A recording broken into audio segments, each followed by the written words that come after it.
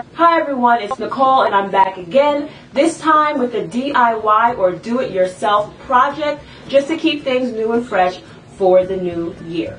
When we first moved into our home, we were in desperate need of curtain panels or draperies for a particular window in our home that was rather tall.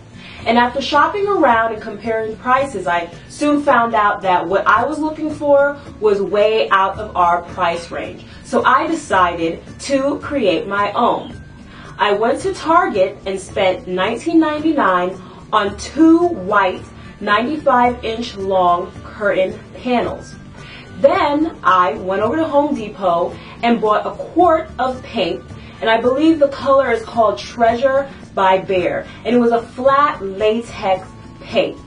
I taped off 1 foot wide horizontal bold stripes on each curtain panel, and I proceeded to paint it with a small foam roller.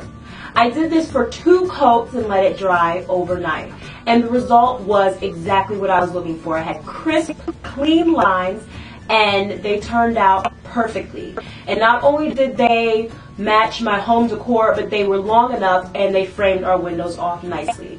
So the grand total for this project was $30. I spent $13 on a quart of paint and the $19.99 for the 2 curtain panels. So I was pleased, and it was simple, and it really adds a lot of character to our home because it's nothing that you can find out there. It's unique and inexpensive at the same time.